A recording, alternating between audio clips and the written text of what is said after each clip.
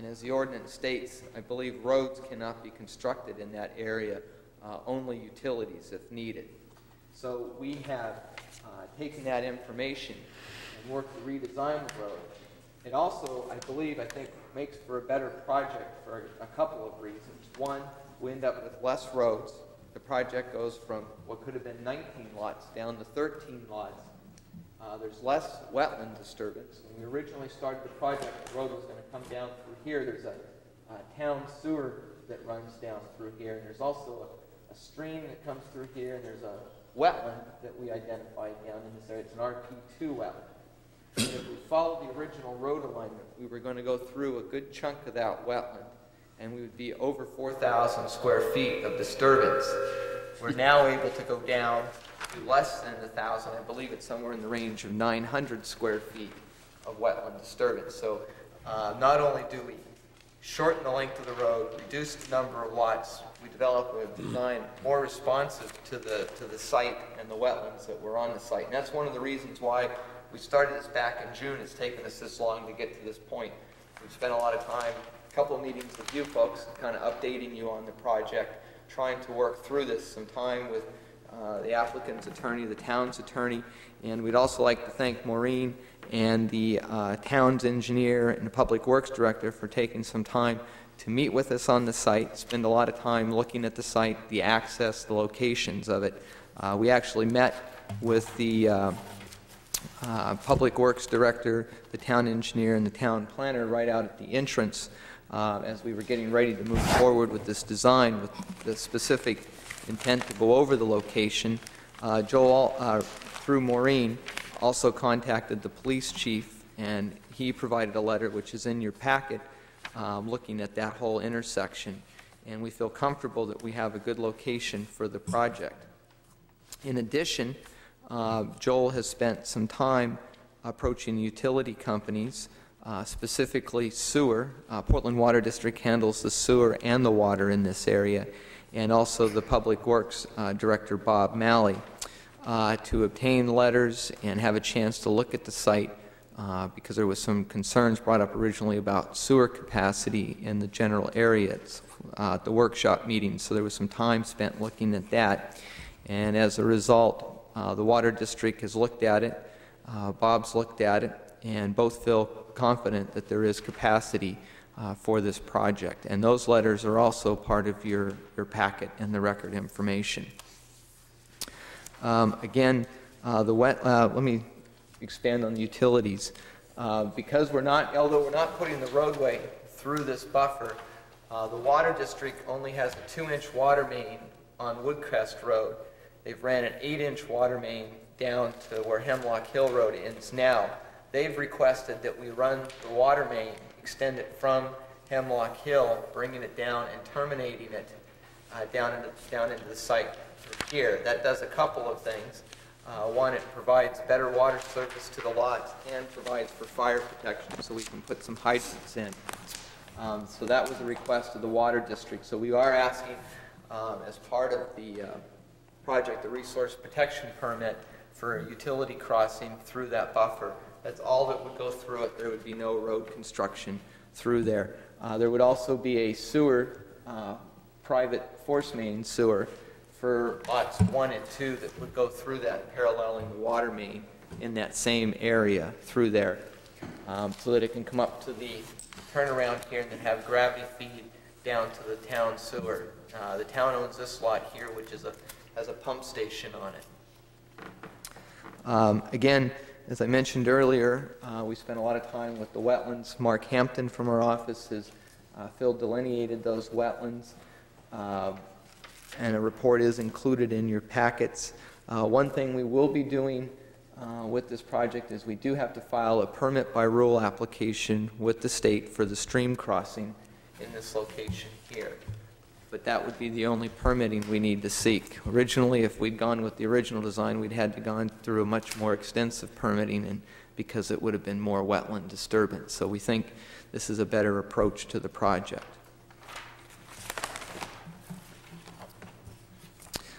During this process, too, in your packets, there's a letter that Joel actually sent to all of the abutters in the area, and just taking an opportunity to try to notify them of his intent for the project to see if he could get any feedback from the neighbors. And I don't want to speak out of turn, but I think, Joel, some of the responses you got mostly were, there was a few people called who were interested in the lots.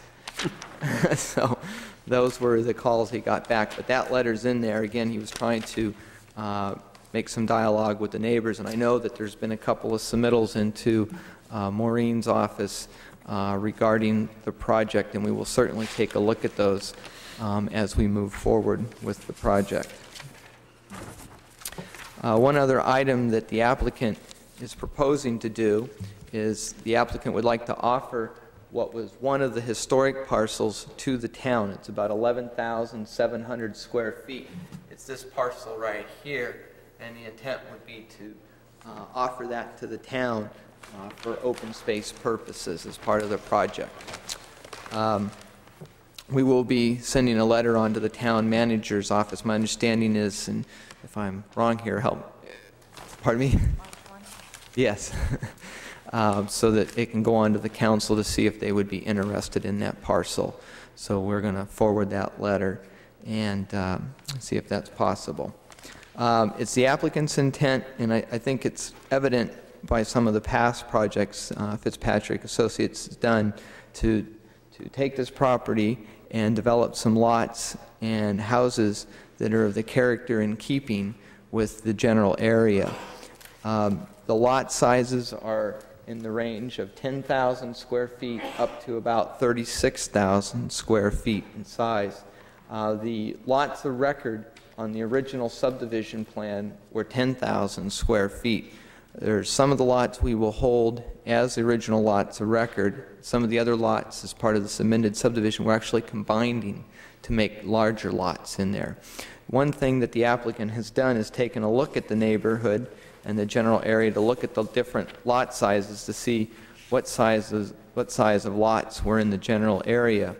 And we will turn this in. Actually, I think Maureen was provided a copy, but we'll provide additional copies to the board. But the applicant has taken a look and done some research, and the bulk of the lots in this area are ranging in size from about 6,000 square feet up to 15,000 square feet, if that's correct. So we think that we're approaching this in the right way to develop a project that's in keeping with the general area. As part of the project, we are asking for a few waiver requests. The first, and those are outlined in the packet in the cover letter. Those waiver requests include a waiver for the subdivision mapping scale requirement. Let me turn to that for a moment, and I'll read it to you. I believe the subdivision requirements are for a scale of 1 inch equals 40 feet. We would like to submit the subdivision at 1 inch equals 60 feet for the simple reason that it will all fit on one plan for recording purposes. If we went to the 1 inch equals 40 feet, the plan would be broken into multiple plans. It's still very readable, and it provides it all on one plan, so we think it will meet the intent of the ordinance. The applicant is also, my understanding is, needs to request a waiver for item 24 of the subdivision submittal requirements, which is a community impact analysis. This is a requirement of major subdivisions. The applicant is requesting this waiver since this wasn't originally an approved subdivision plan, actually moving forward with 6 less lots than the original subdivision would have allowed for. So we would be asking a waiver, the board to consider a waiver for that item. The other one I think we actually talked about at the workshop meetings, and this is a waiver to the road construction requirements. The applicant will build the road to the ordinance widths, to the depths for the gravel subbase, and the pavement thicknesses will have curbing in catch basins, but we would like to eliminate the sidewalk on it. There are no sidewalks in the area.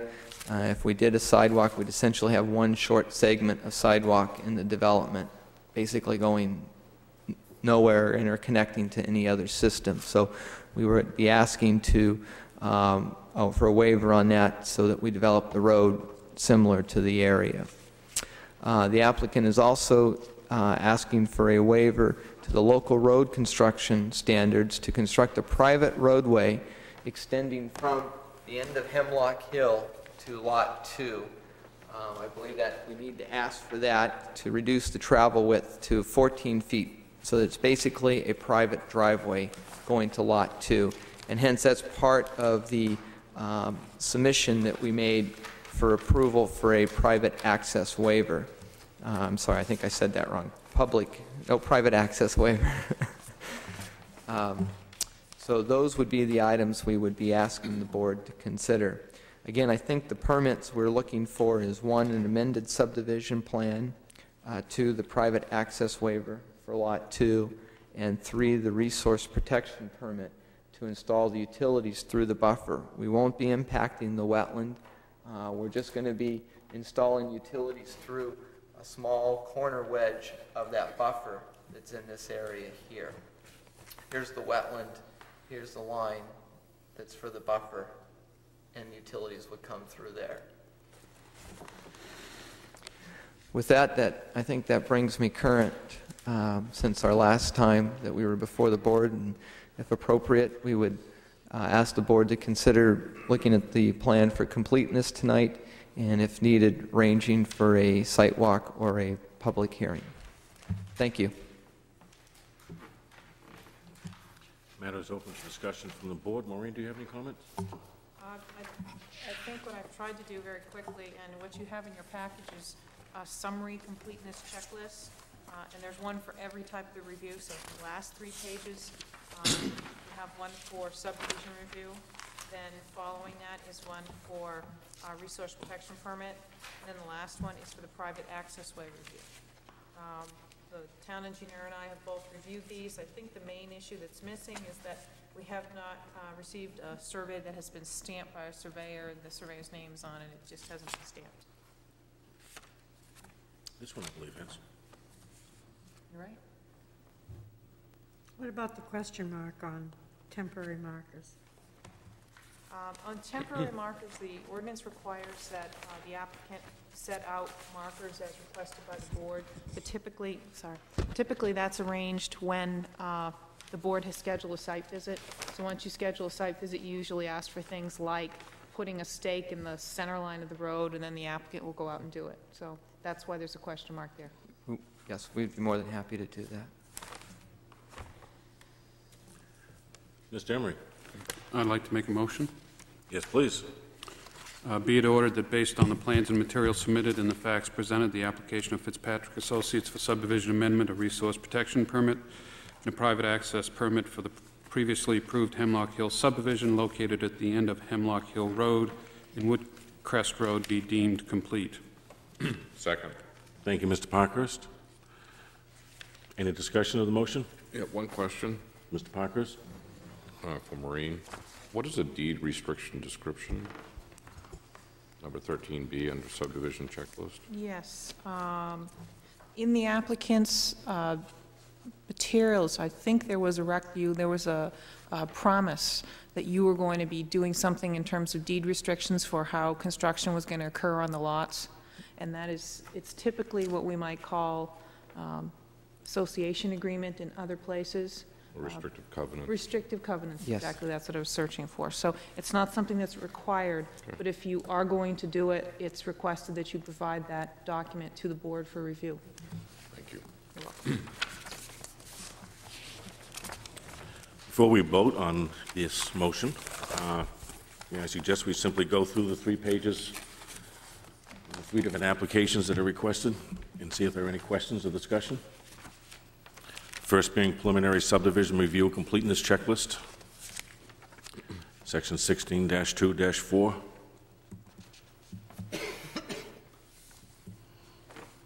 There are only 2 waivers on the entire page. Any concerns or questions? Consider that complete. Resource protection permit. 14 conditions. There's only 1 waiver asked for. Any concerns or questions?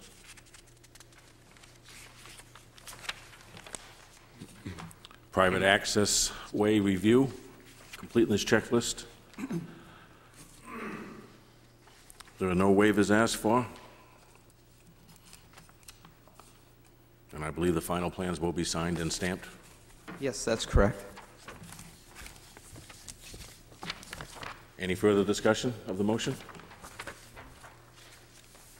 All those in favor signify by raising your right hand. Thank you. Motion passes unanimously. Any concerns for a sidewalk? The applicant has agreed to stake it out and show us where the right-of-ways are and corner lines of the various lots. All we need is a date.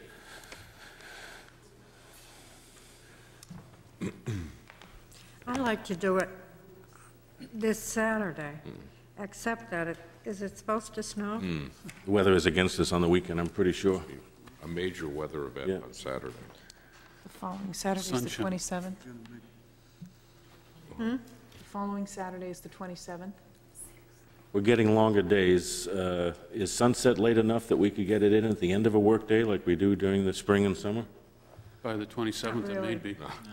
We'll lose people out there. I don't know, sunset's around 5 o'clock. Right. Okay, well, Saturday is the only option then. Why don't we go around and see who is not available on the next 2 or 3 upcoming Saturdays, and we'll narrow it down that way. This Saturday is out because of weather.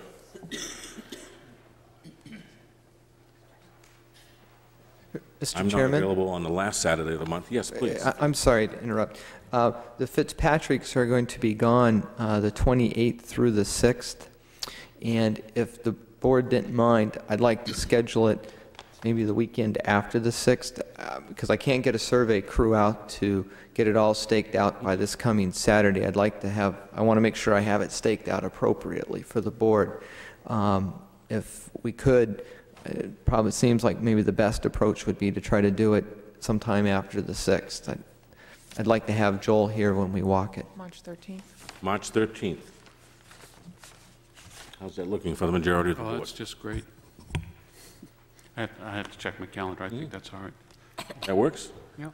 Schedule a public sidewalk on March 13th, 8 o'clock in the morning, too early? On a I Saturday? got a notification that's so far away. I'll notify you. Yeah. No, that's all right. Is 8 too early? Therefore, we don't lose our Saturday? 8:30? 8:30. Thank you, Mr. Emery. Okay. 8, March 13th. oh, 13. Once again, March 13th at 8:30. And where are we going to meet? 3 days before the next. May I Woodcrest suggest Road? that we meet Would be French. down here on Hemlock Hill Road? The reason I ask it is there is a turnout here, and there's some room to park in this area. And then we can walk back in through. If we could meet here and then just don't take so many cars, That would be good. that would be good, wouldn't it? Yes, it would. As far as the planning board members go, why don't we meet here at about 8:15 or so, 8:20, somewhere around there, and we'll try to just take 2 cars up. Not necessary, but if you live in this side of town, let's do that. Dress appropriately. It will be muddy. Rugged terrain. Yeah, it's a rugged site, isn't it? Yes. Wear your Very hip rugged boots. terrain. You might want, well, it depends on how much snow cover and if it's wet, but it's fairly steep terrain in some locations, and once we get up into the site, there's some ledge, so I don't think you'll be into much mud in some of the areas, but if we want to walk down in around the wetlands, if you'd like to see that area, then yes, I'd wear boots if you want to get down into the wetland areas. Please remember the public is invited to our sidewalks. We will not have our recording secretary there with us. So if you have any concerns or questions that come up during the sidewalks, please respond in writing or email to our town planner, Maureen. And anything she receives, we all get a copy of. So it's the best way to keep in touch with us.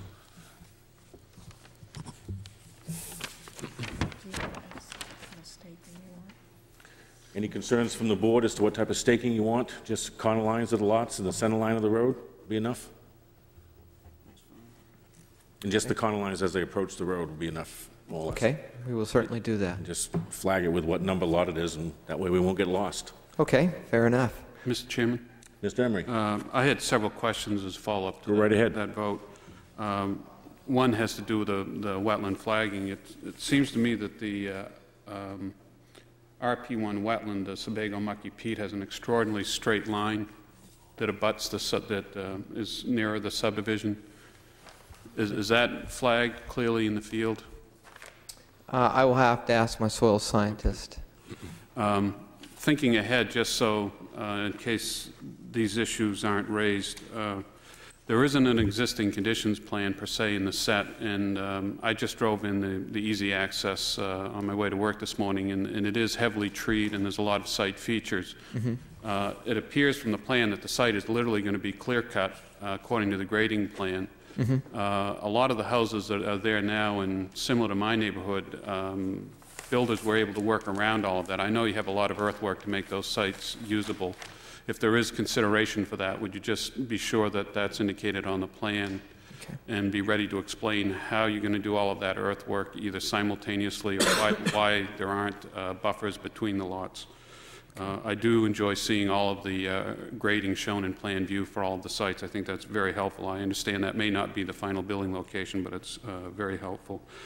And eventually, I would strongly suggest, given what's happened over in the Brentwood West neighborhood, happened about 5 or 6 years ago regarding neighbors and abutting wetlands, is that if anyone moves into these lots in 5 years, they're the ones that abut the wetlands, and particularly the buffers where we have the 100-foot setback, they won't have a clue as to where their limit of clearing is, and it would be very important, I think, on the final plat plan to have some meets and bounds description of whatever limitations there are to one using either the lot or the developer during construction.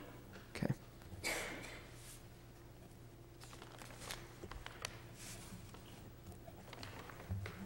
Thank you, Mr. Emery.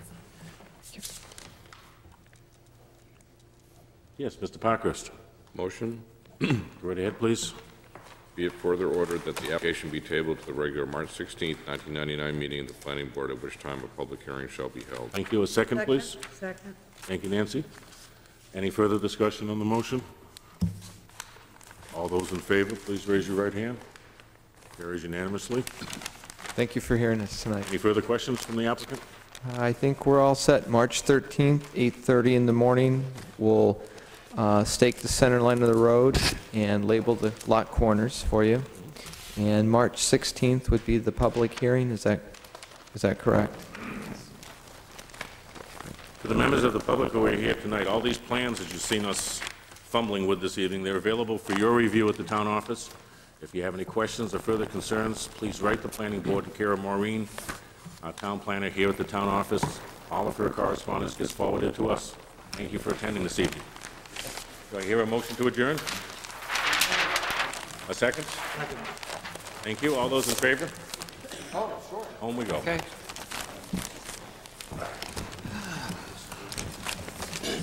Thank you.